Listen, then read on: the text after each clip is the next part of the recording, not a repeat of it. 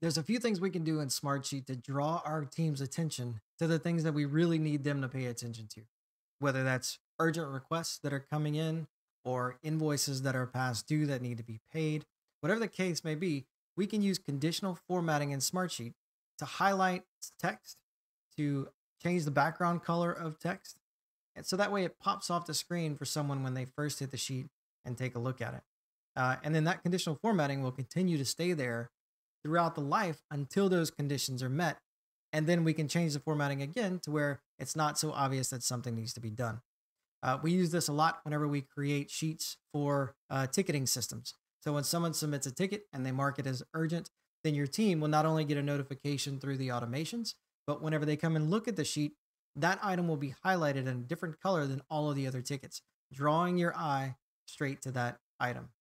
And then once that ticket is worked and it's marked complete, we can then remove that ticket from the highlight. We can remove the highlight from that ticket, and then it falls back into the background with all of the other lines on the sheet. So let's look at conditional formatting in Smartsheet and how we can make that happen. So in this case, we're looking again at our format cells, and this is a row that we've created in the past. This is our checkbox column here. And so we're going to create a conditional format that says when this checkbox column is checked on, we're going to highlight the background color of this row, the entire row, yellow, to make it really obvious that something needs to happen. Now, your checkbox, you can base your conditional formats off of any of your fields. Checkboxes are nice because it's usually an on or off, but you can base it off of drop downs, text in columns, any of the other field types as well. So first thing we're going to do is go up here to our conditional formatting icon. So click on conditional formatting and we're going to add a new rule. This rule here is just, you can see is grayed out. It's just as an example for you to look at, but we're going to add a new rule, clicking the button. All right, so the first thing it asks us is if this condition is set. So the condition that we want set, where it's saying when this happens, then we'll highlight something, or then we'll change the text, or then we'll change the background. So this condition that we want to click on set condition, and then we're going to choose our checkbox column. So our checkbox column has two options. We can three options really. We can select all. So when all of these are correct, or all of these are in play, then it's going to highlight our item the way we want it to highlight it. But in our case, we're just going to change it to checked. So I'm going to check my checkbox on. So when my checkbox is checked, then I want it to highlight something. If for some reason you wanted to use this down here, which is apply format when the condition is not met, then you can do that as well. So for instance, if there's something that's in the field and it's a certain name, certain text, and you don't want it to kick off when it is that certain thing, then you can check this. But for now, we're just going to leave it when this checkbox is checked.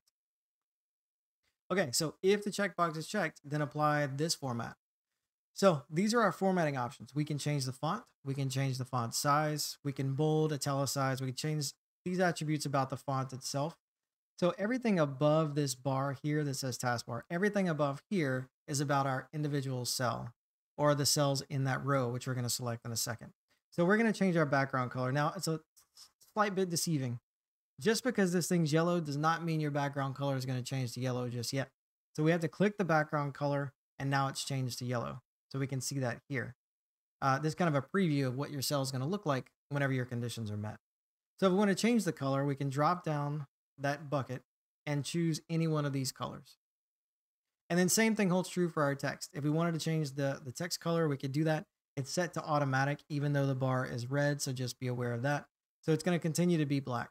We're going to leave it black because we just want the background to be yellow.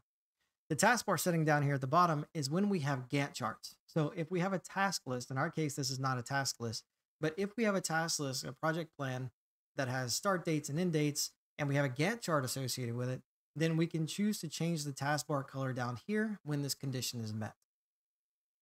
This is really helpful whenever you are running up against some of your deadlines in your project sheet.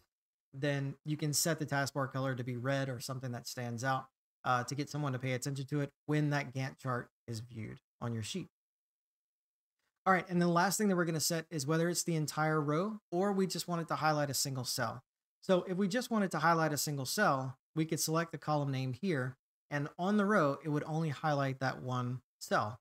But in our case, we're going to select the entire row so that way it highlights the entire row yellow for us. All right, so once our conditional formatting is done, we're going to say OK. And notice our conditional formatting is not applied because we didn't meet the criteria. The criteria is when this checkbox is checked on. So let's go ahead and check the checkbox on and let's see what happens. So you can see that our entire row gets highlighted. So it meets all of the criteria for our conditional format. So let's jump back into conditional format and let me show you a couple of different things that you're going to use a lot more often. The first one is if you click this little drop down over here to the left, there's the add condition rule. So in this case, it looks at an and. So if you're familiar with formulas, that you know that we can use the and function in formulas to check if both things are correct. When both things are correct, then it's going to say true and it's going to continue on with our formula. In this case, it's the same thing. We're saying if a checkbox is checked and I'm going to set my second condition, and when the primary column shows Ryan's sides, then I'm going to say OK. Now, it gave me Ryan's sides because that's what's already listed in the primary column. But if we wanted to define something custom for that column that isn't listed there yet, then I'm going to say define custom criteria. Now we get a few more options. We can say, if we click this drop down, we have contains, we have is greater than or equal to, things that we can use whenever we have number formats, is blank or is not blank, is a number or is not a number. In this case, I'm going to say is equal to, or let's say contains the word mark. So for whatever reason, when the primary column changes and the word mark is found inside that cell, and when our checkbox is checked on, then we want it to highlight the background of that row, the entire row, yellow. So you can see right now we don't meet both criteria. We have the checkbox checked on, but we don't have mark in the primary column. So if I were to change this to, then our yellow, we meet both criteria of our conditional formatting. All right, so let me click on the conditional formatting one more time, show you a couple more things about this left-hand drop down. We can clone the rule, which is basically just copy it and paste it to create a different version of it. Duplicate, if you want to use that word as well. We can disable the rule to turn it off, and we can delete the rule if we want to get rid of it altogether. Also keep in mind that the hierarchy of your rules matters. So if I have multiple hierarchies, then the higher the rule is in the hierarchy, or the higher it is in the list, the more it's going to take precedence over the rows below it. So for instance, let's say I had this rule in place where I'm looking for both mark and the checkbox is checked column. Then I also had one underneath it where I'm looking for mark, the checkbox is checked off, and my contact is me. Then it's going to look at which one comes first in the list to determine which color is going to color that particular row. So keep that in mind as you're creating your conditional formatting. So you can see the value of conditional formatting here. We use it a lot with project sheets to identify certain rows. We base conditional formatting off of the status of certain rows, or the percentage complete, or how close we are to the end date. If that row is not complete yet, we can turn that row red. We also use it for ticketing systems for new tickets that come in whenever they have an urgent flag that's checked on, like our checkbox. Again, we can color the backgrounds of those columns.